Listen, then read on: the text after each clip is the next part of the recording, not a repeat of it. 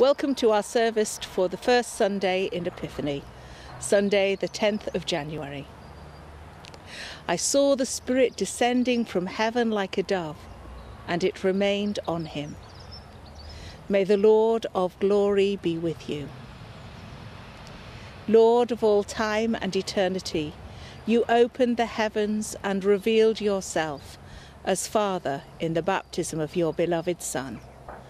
By the power of your Spirit, complete the heavenly work of our rebirth through the waters of the new creation, through Jesus Christ our Lord. Amen. Because God was merciful, he saved us through the renewing power of the Holy Spirit. But through sin we have fallen away from our baptism. Let us return to the Lord and renew our faith in his promises, confessing our sins in penitence. Lord Jesus, illuminate the darkness in our hearts. Lord, have mercy. Lord, have mercy. Lord Jesus, open our eyes to your saving love. Christ, have mercy. Christ, have mercy. Lord Jesus, unstop our ears to hear your living word. Lord, have mercy. Lord, have mercy. May the God of all healing and forgiveness draw you to himself and cleanse you from all your sins, that we might behold the glory of his Son, the Word made flesh, Jesus Christ our Lord. Amen. A song of salvation. Behold, God is my salvation. I will trust and will not be afraid. I will trust and not be afraid. For the Lord God is my strength and my song, and has become my salvation. I will trust and not be afraid. With joy you will draw water from the wells of salvation. I will trust and not be afraid. On that day you will say, give thanks to the Lord, call upon his name. I will trust and not be afraid. Make known his deeds among the nations, proclaim that his name is exalted. I will trust and not be afraid. Sing praises to the Lord, for he has triumphed gloriously. Let this be known in all the earth. I will trust and not be afraid. Shout and sing for joy, you that dwell in Zion, for great in your midst is the Holy One of Israel. I will trust and not be afraid. A reading from St. Mark's Gospel. John the baptizer appeared in the wilderness, proclaiming a baptism of repentance for the forgiveness of sins. And people from the whole Judean countryside and all the people of Jerusalem were going out to him, and were baptized by him in the river Jordan, confessing their sins. Now John was clothed with camel's hair and a leather belt around his waist, and he ate locusts and wild honey. He proclaimed, the one who is more powerful than I is coming after me. I am not worthy to stoop down and untie the thong of his sandals. I have baptized you with water, but he will baptize you with the Holy Spirit. In those days, Jesus came from Nazareth of Galilee and was baptized by John in the Jordan. And just as he was coming up out of the water, he saw the heavens torn apart and the Spirit descending like a dove on him. And a voice came from heaven, you are my Son, the beloved. With you I am well pleased. These last few days, as we've been celebrating Epiphany, I have been remembering the baptism of our youngest, who was baptised at Epiphany several years ago. We have a lovely book of photos of the day. And today, as we come and observe the baptism of Christ, I think we are perhaps all called to consider Christ's baptism as well as our own baptism. Or if we are not baptised, perhaps to consider how we have arrived at the place we find ourselves at today. Our Gospel reading tells of how through the Holy Spirit Jesus was baptised in the River Jordan and is affirmed as God's beloved Son. In our baptism, and indeed in our confirmation, we too are given the Spirit of God, which affirms us as God's adopted sons and daughters. But the first followers of Jesus hadn't really heard of the Holy Spirit. They had made the decision to repent of their sins and to change the way they lived. But they had not realised that God's Spirit could actually live in them to make this change a reality. And there are still many people today who value Jesus' ethical teaching and use his guidelines as ideals to strive for, but have not taken on board as a real possibility that God's life can live in them, changing them from the inside out. We have to acknowledge that it is indeed a strange concept.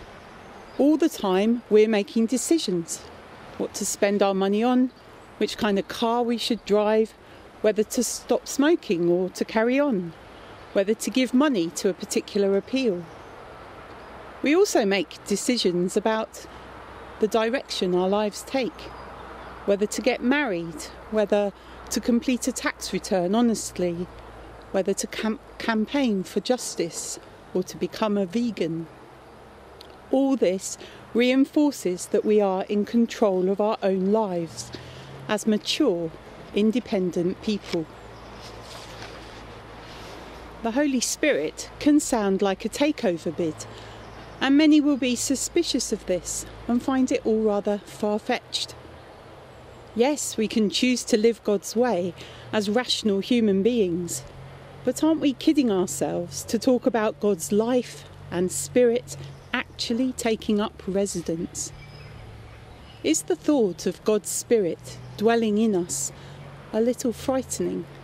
Would we prefer God to keep his distance? Yet the Bible is full of evidence of the real living Spirit of God at work.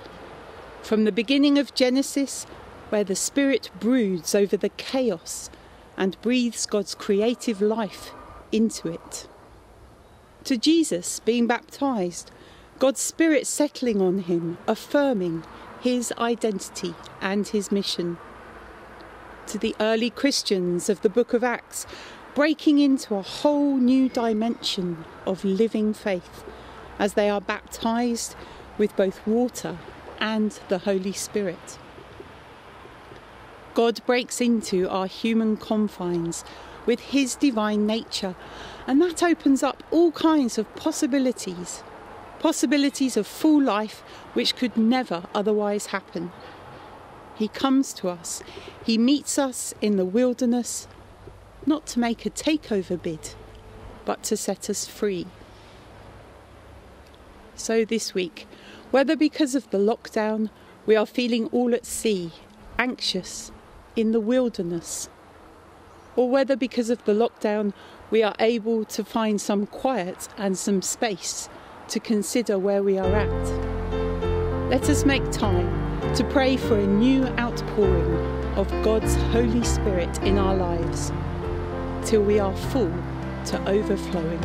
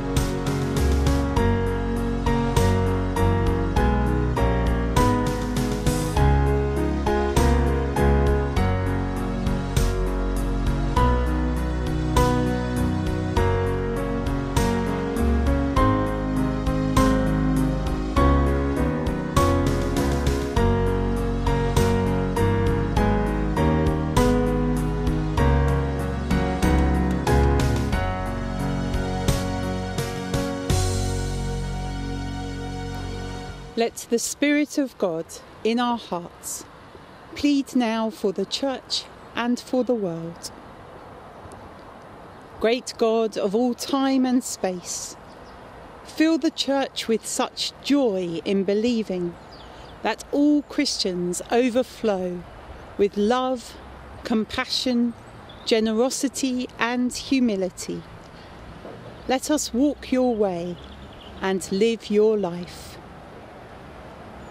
May the Spirit of God fill us to overflowing. Great God of power and justice, fill the arenas of leadership and conflict with sharpened consciences and with courage, so that wise decisions are made, needs met and wrongs righted. We bring before you our prayers for America as they transition from one leadership to another. And so too we bring before you our prayers for this country, for our government and all those who lead us. May the Spirit of God fill us to overflowing. Great God of gentleness and truth, fill every home with new insight and greater understanding. Break down the divisive barriers and build up our capacity to love one another.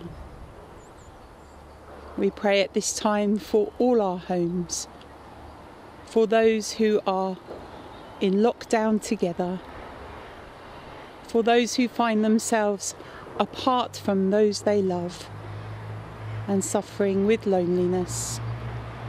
We pray for our NHS, all who are affected by the pandemic and all who are affected for other services where our resources are so stretched. May the Spirit of God fill us to overflowing. Great God of attentive caring, fill us with your practical compassion. May all who suffer be heard, comforted and cared for. Heal both their situation and our hardness of heart. May the Spirit of God fill us to overflowing. Great God of unending being, fill death with your life and the dying with hope in you. Prepare us all for life which lasts forever. May the Spirit of God fill us to overflowing. Great God of all creation, fill our mouths with praises, our hearts with gratitude for all the glory that surrounds us. And now, as our Saviour taught us, let us pray. Our Father, who art in heaven, hallowed be thy name. Thy kingdom come, thy will be done, on earth as it is in heaven. Give us this day our daily bread, and forgive us our trespasses, as we forgive those who trespass against us. And lead us not into temptation, but deliver us from evil. For thine is the kingdom, the power and the glory, for ever and ever. Amen. May God, who in Christ gives us a spring of water welling up to eternal life, perfect in you the image of his glory. And the blessing of God Almighty, the Father, the Son and the Holy Spirit be upon you and all whom you love, this day and evermore. Amen.